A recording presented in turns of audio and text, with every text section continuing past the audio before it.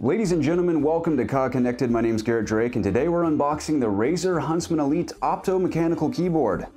It's quite a mouthful. I actually just recently got into PC gaming myself, and I've never owned a mechanical keyboard, so this is just thrilling. I'm very excited to be not only unboxing the beast, but reviewing it for the site as well, so stay tuned for that in the coming days. But I won't beat around the bush, we'll get right into it. As you can see, here's the box. It almost fell out. I've actually, if I'm being honest, I've already unboxed it once, and this is my second time doing so. But as the title suggests, this is the new Elite mechanical keyboard from Razer, and it's all about the speed of light. On the back it says, utilizing optical light technology and a switch, Razer Opto-Mechanical switches actuate and reset precisely at the same point. 0 millimeters apart for superior speed and instant gaming response. Enjoy a unique switch experience that's designed and manufactured by Razer. Balanced, tactile, and lightweight feedback in every key press. Very cool! Alright, let's get in there.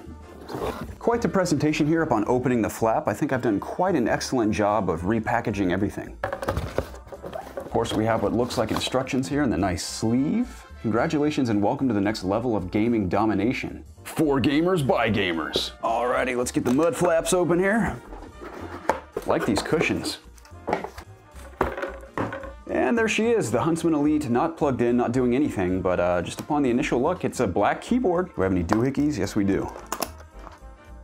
Ooh, very clicky, very clackety. Much more clickety-clackety than my current Corsair.